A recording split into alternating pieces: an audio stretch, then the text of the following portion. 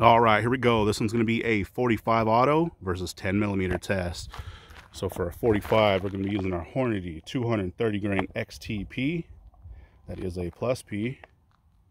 That's what that one looks like. Does have a huge hollow point cavity, standard brass case, and that one's rated 950 feet per second. And for a 10 millimeter, that one is the 180 grain XTP. Also your standard brass case, and that was rated 1275 feet per second. So we'll see how close we come today. So for a 45, we're going to be using our old school Astra A80. My father-in-law actually gave this one to me a while back, and we haven't had it on the channel yet, so I figured this would be a perfect time. And that one does have a 3.8 inch barrel. And for our 10 millimeter, we're going to be using our brand new Glock 29. That one also has a 3.8 inch barrel. So we'll be going through our gel. It is a 10% block. Do have our catch block behind that, so total 22 inches of gel. Our 4 layers of cotton t-shirt on the front, and like always, we'll set up our chronograph so we can hopefully pick up those impact velocities. So let's set up and see how these rounds do head to head. First one up will be that 45 auto. All right, we're stepping back to 15 feet.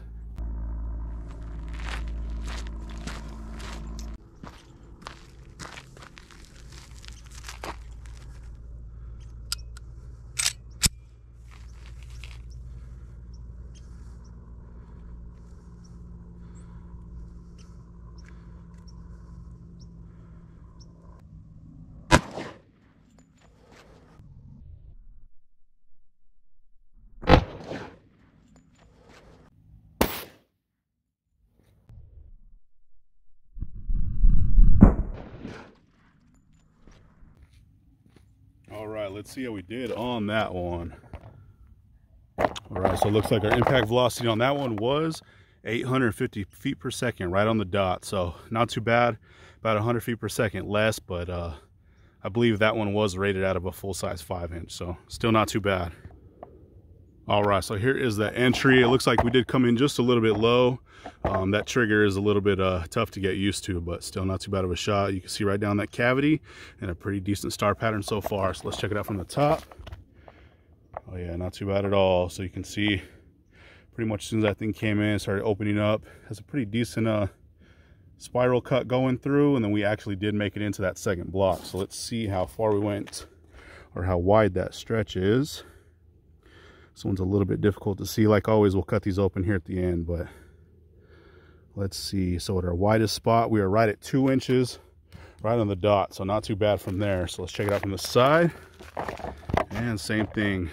So hopefully you guys are able to see this, but it looks like as soon as that thing came in, started opening up, and got a nice star pattern going all the way through. It looks like it carried that energy about halfway through that block, then did start to settle down a little bit, and then we did make it into that second one. So let's see what kind of measurement we have here from the side. And from the side, we're about 2 1/8 inches, so a little bit wider from the side than the top. So let's see how far we went into that block. So at our leading edge, we're about 4 inches, so we actually made it about 15 inches of total penetration. So that's really not too bad at all. So let's set up for that 10 millimeter and see how that one does. All right, we're stepping back to 15 feet.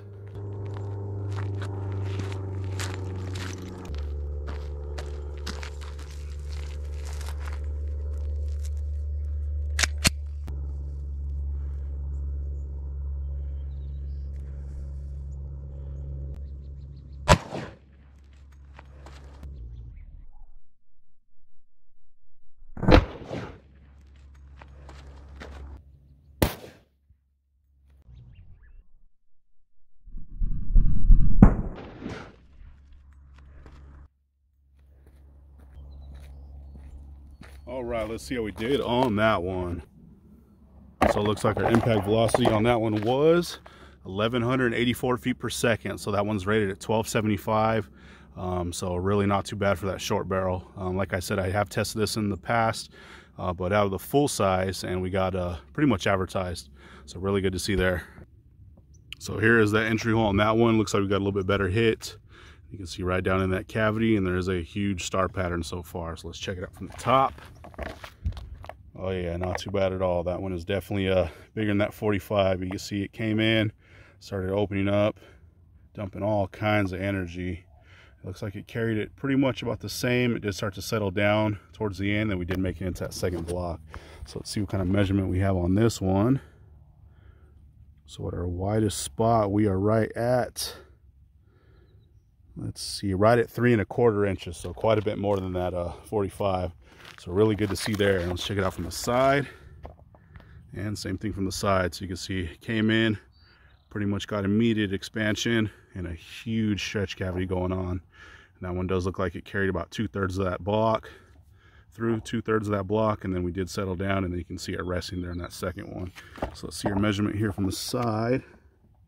So it's basically all the way down to the very bottom of the table to the very top, and we are right at about 3 1/2 inches on that one. So a little bit wider from the side than the top. But man, that is one nasty channel. And then you can see it resting that block. It looks like it is facing upward. Let's see what our measurement is at our leading edge. We are right at 2 3/4. So that one made it 13 3/4 inches of total penetration. So not as much as that 45, but definitely more damage going on. So let's check these out one more time from the top. So the one on the right is at 45, one on the left is at 10 millimeter. So here is that 45. Came in, opened up, creating a pretty good star pattern going all the way through. And then we did make it into that second block. And for our 10 millimeter, same thing. Looks like this one opened up just a little bit quicker. Came in, got some really nice spiral cuts going all the way through. And then you can see where it started to settle down a little bit. And that one also made it in that second block. So let's pull these rounds and see what they look like.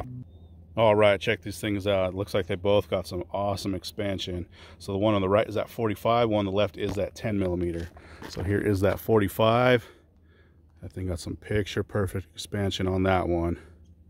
Open right up, peel those petals back perfectly. And that was one big slug right there.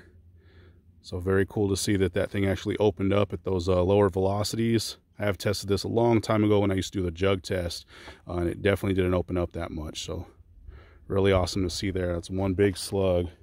And here's that 10 millimeter, and that one was moving out a little bit quicker, so you can definitely see that lot bigger expansion going on.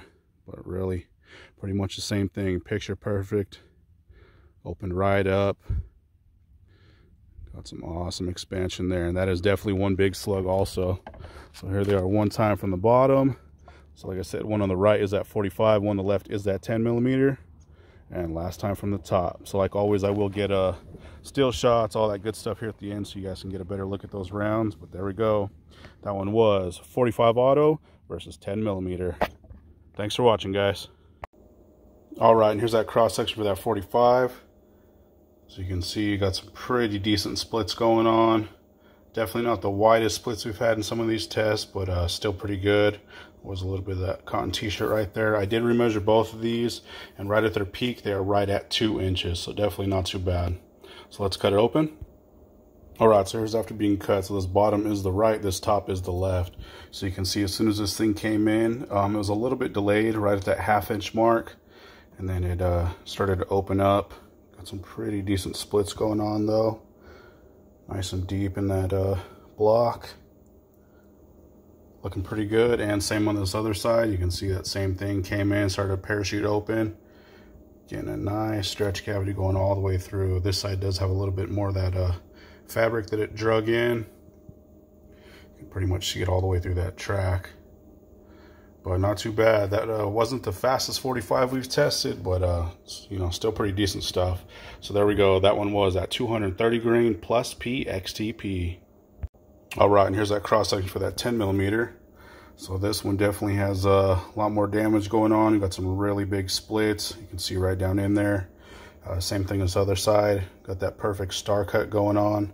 I did remeasure these at their peak. They're right at 3 1/2 inches, and they're averaging about 3 1/4. So definitely quite a bit more than that 45. So really good to see there. So let's cut this open. All right, and here's after being cut. So this bottom is the right, this top is the left. So you can see as soon as this thing came in right at that 1/4 inch mark, started to open up, and it's just creating a ton of damage. Have some really, really deep cuts going on. There's a little bit of that cotton t-shirt that it drug in, but just some massive cuts. Really deep stuff right there. Really jumbled this gel up. And same thing on the top. You see, came in, started to open up, have a huge stretch cavity going all the way through. And same thing on this side, just messed this stuff up. There's a little bit more of that fabric. But man, that is definitely a pretty decent round for that short barrel. I have tested it, like I said, in the full size, and it got right as advertised. So it wasn't too bad, you know, those numbers that we were seeing today. And last angle, let's see if we can keep this thing up here, but you can really see how deep those cuts are and how nasty that stuff really is. But there we go, guys. That one was a 180 grain Hornady XTP.